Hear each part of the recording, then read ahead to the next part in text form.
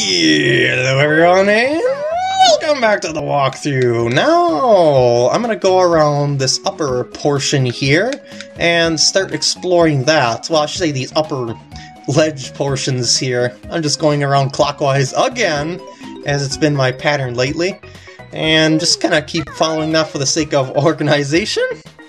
And now I got that. I got the stuff in that duder in the last parts. Yeah, in the lockup, so I'm just gonna leave that. Now, there's a tricky jiggy to get down in one of these pools because of the presence of shrapnel there. There's also a mumble token, I guess. Oh, shrapnel, get away. Get away. Okay, gimme, gimme, gimme. There we go. You gotta, your best bet is to lead them to one side and then go to the other and then jump out, hopefully. Yeah, he's pretty quick. And they do a lot of damage, so be mindful of that. Alright, I don't know why I'm collecting those. I'm good now, and why did I do that when I should be doing this? I don't know. Oh, that bounced into me. That was not my fault this time. Now I'm gonna hop up here, and I think this is the one with the jiggy coming up into another pool, like right over here, if I recall correctly. Yes, this is the one. I recall this very, very much. Let me, please. Thank you. Now I'm gonna try and escape my explosive fates. Yes! Alright. I'm also gonna go down those stairs eventually. I would like to go over to this edge first, because there's a Jinjo over there. Don't forget the Jinjos. Gots to get those Jinjos. There we go. 4 out of 5.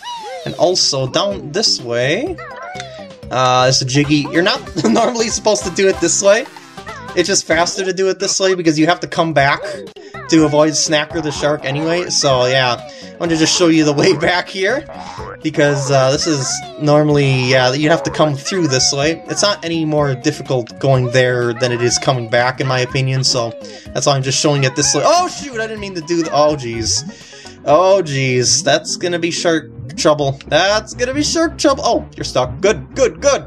Oh, as long as I'm down here, I might as well. There is a extra life down through here if you care about them in this game. Yeah, right down somewhere. Somewhere, there it is. Right there.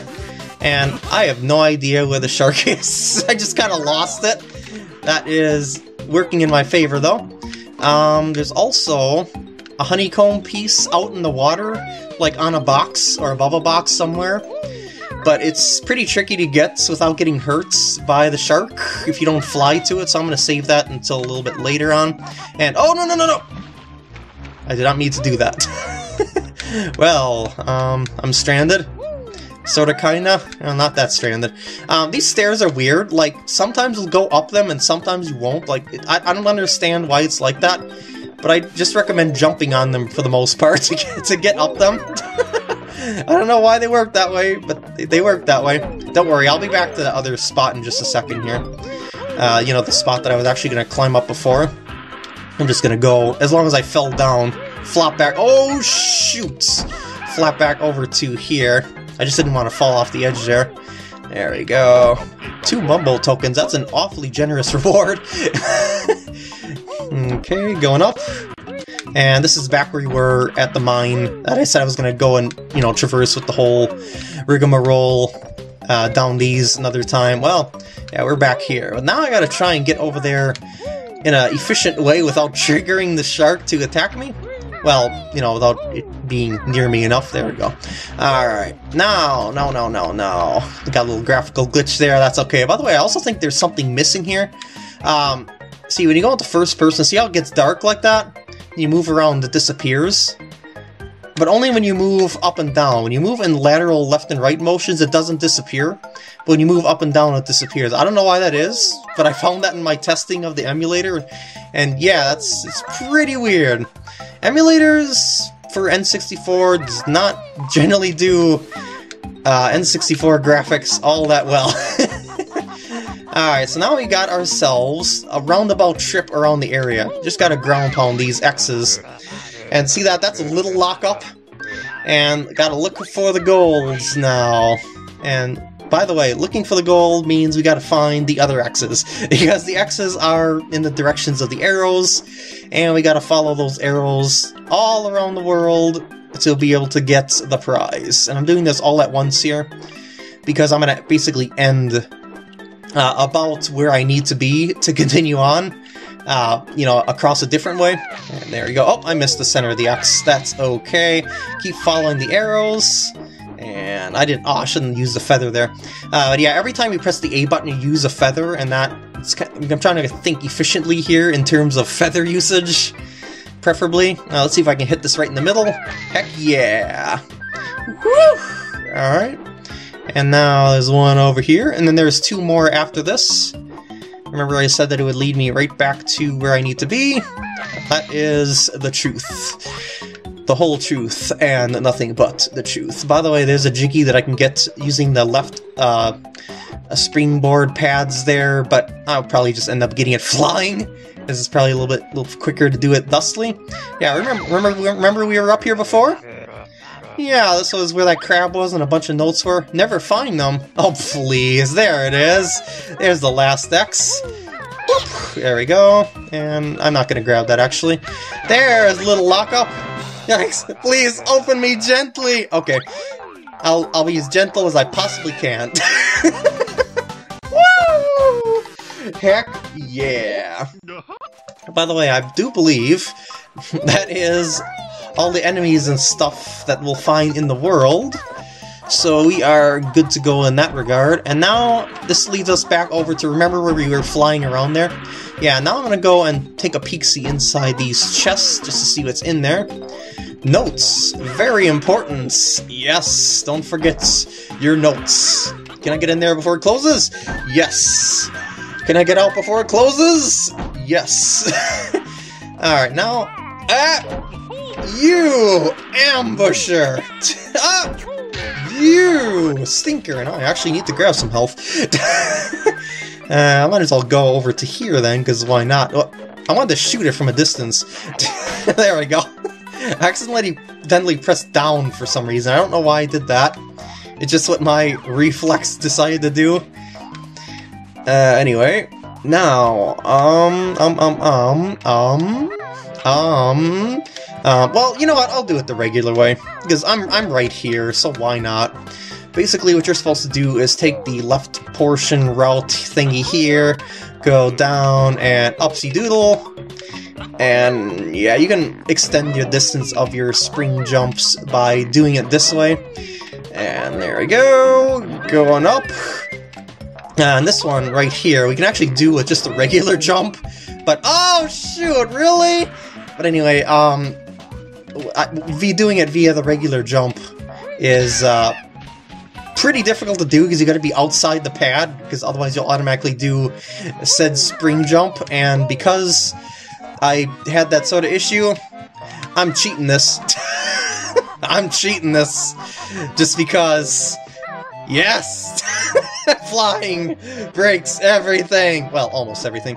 So basically what we're normally supposed to do is use the shock spring jumps to get all the way up to here, and, well, I took a shortcut. I don't think you wanted me to go through that course all over again, did you? No, I didn't think so, so yeah. Alright, now, remember that other platform thingamajigger that was underneath the arch here? That was, you know, was very, very descriptive on my part. Well, that actually leads up to an even higher area, which I'm going to go and flip-flop through now, because I did the great majority of the lower stuff, so higher stuff it is now. And don't forget to grab this notes. There we go. Yeah, there we go. 92 out of 100 notes. We're making good progress here. And also make sure that you go all the way around the perimeter here, because there be treasure. Well, there be treasure. You know, get in the pirate mood. I don't remember which one of these trees has a Jinjo, but there's a Jinjo somewhere around here. I'm not too concerned about the eggs. Oh, there's the Jinjo. This Jinjo is on a ledge here, so it's not as risky as it looks. There we go. Victory for the Jinjo collectors! Heck yeah, one more Jiggy to go, and it's all the way up top of this lighthouse, or windmill. Well, whatever you want to call it. Nah, it's a lighthouse. So yeah, I just gotta find my way up there. There's a lower spot here. I'll just shortcut my way up there. I don't know if I want to shortcut my way all the way up there. Like, maybe I'll skip that shock spring pad there and just see my way around here. Like, maybe there's... camera, please. And because maybe there's some notes. Yeah, there are some notes. Okay, yeah, I would have missed them if I would use the pad. Don't miss the notes. Got to get those notes. Alright. Now, one of the few places I'll use the beak barge is right here. And hit that switch, and it will... Yep, use the cannon on the outside in Gruntilda's lair. Remember I said to remember the cannon? That's what the cannon is for. There we go. Ekombokom it up and go inside. You'll automatically be teleported right up to the top where the last 5 notes are. There we go. Heck yeah! 100 notes! And now we'll be able to see the dance that we didn't get to see before because we were in termite mode. Yeah, when you get all the Jiggies, you'll be able to see that dance. And I don't recommend that you jump off of here, especially if you're in low health, because you'll take a lot of fall damage. Just saying. Alright, now, I've got to find the flight pad here. Because there's that one last honeycomb piece. Ow! Honeycomb piece. Yeah, I didn't know if I could jump down from there. Can I slide off the ledge? Like, I'm just trying to look for where a flight pad is. The camera's playing mind games with me. Okay, this looks like a good place to hop down. Yay! And I think I'm gonna still take... Oh, okay, I didn't take fall damage. Yeah, if your flapping runs out before you just hit the ground, you'll still take fall damage. It's kind of weird.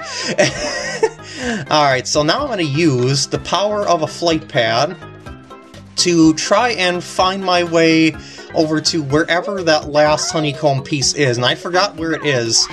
By the way, this thing right here, I'm just going to show you this right now. This is super secret. Well, there's the extra life there, but this is Shark Food Island.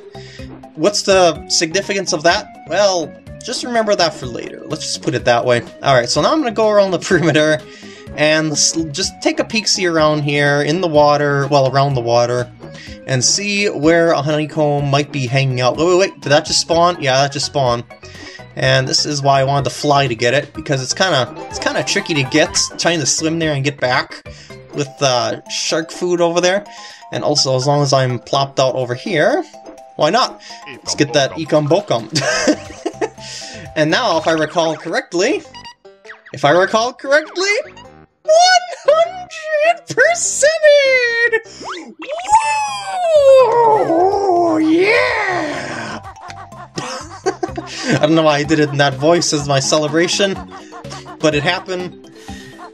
It's too late now. I have to stick with it. It's forever ingrained in the moments of history. And come on, camera, I need to get back to the start here. Alright, so I'm done with the world, 100%. And... heck yeah. Now, since I activated the cannon, I can go up here, and... Guess what? There's another Jiggy for Gruntilda's lair! Woo! Yeah! Yeah! By the way, obviously, Gruntilda's lair is not a one-part thing, if you couldn't tell. Yeah, it's because the Jiggies are scattered all across the world. I might as well get them as I'm going and whatnot.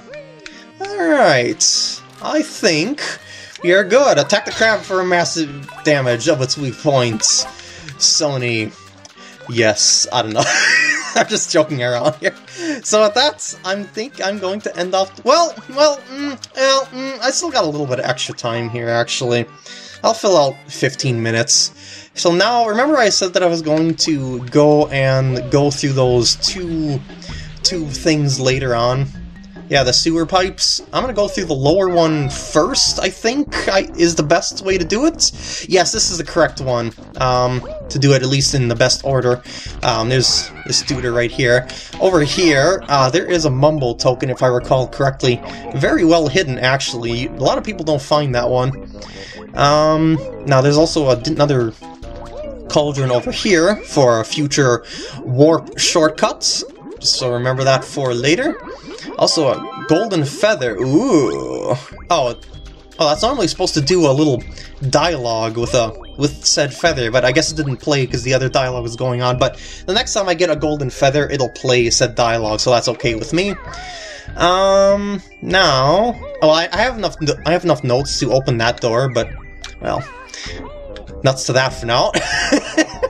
I'm not going through there because that's getting close to the World 4, and I like to go to World 3 before I do World 4. Over here, hit this switch right off the bat. Yeah, makes those pop out of the water. It's kind of well hidden, and that you'll only be able to see it once you jump in the water and then try and come back and whatnot. So you'll come through here, and it's like, oh, that's kind of unfortunate. Can't really do anything about that. Well, what we can do is a couple of things over here on this side. This is all blocked off over there for now. That's actually World 3 over there behind the bars. So keep that in mind for later. Okay, I'm gonna flip up. Whoa! What? I hit the buttons in the wrong order. There we go. Z, then A, not A, then Z. Makes a big difference. Grunty wears massive bloomers under that repulsive dress of hers. She's also got this nasty pet dog whose name is Ripper. Remember to write this stuff down. My sister sings in her own band, Grunty and the Broomstick Boys. They are awful. And it just doesn't sound like she's got anything nice to say about her sister.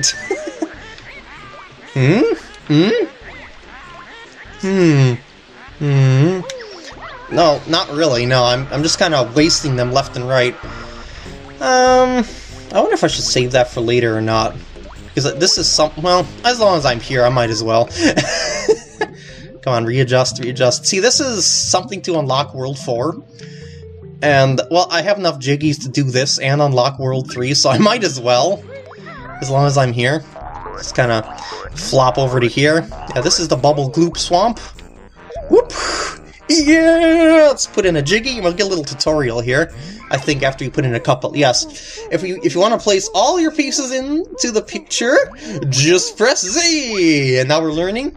Voila! And now we're going to see a little snippet of a part that we have not seen at all before as of yet. So yeah. You know, I probably shouldn't have went down in this direction at first. Because I actually should have went back to the shock screen pad, but I don't know. I just kind of went down this way by instinct. I mean, by reflex. Excuse me. I don't know why. It's all right though. All will be well as long as I use a cut or two. So basically, what I'd like to do is go back over to that room with the big grunty on the floor. And then there's that shock spring pad type thing over there that we can do stuff at. We just go over here now, the left side rather than the right side. Hop up, hop up here, I said. Go up here, and behold the next world. Why didn't I come here earlier? I don't know. Woo! Next world is unlocked! And yeah, that's the thing over there. It's known as Clanker's Cavern. So next part, I'll see you back over at those bars. Well, I should say where the bars once were, but for now, I'm going to end off the part here. I hope you enjoyed, and I will see you then. Oh, actually, hold on. I would like to show you just once here what happens if you save and quits. Yes, I'll just show you just once, because it's like, I guess you could say game overing, but you're going to have to quit the game eventually, so you're bound to see this cutscene on your own. I mean, it's very rare that people play through this game all in one sitting, unless it's like a speedrunner or something like that. That's got the whole thing thought out and whatnot. You know, the most efficient routes. Oh no! Poor Tui! Uh-oh. Oh no! Gruntilda has successfully done it! That's certainly an improvement, baby. Well, no, the personality's still there, never mind.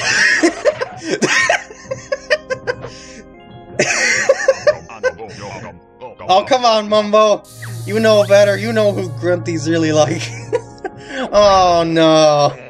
Oh no. Oh no. Okay, and now with that, I'm gonna end off the part here. Hope you enjoyed, and I'll see you then. Bye-bye!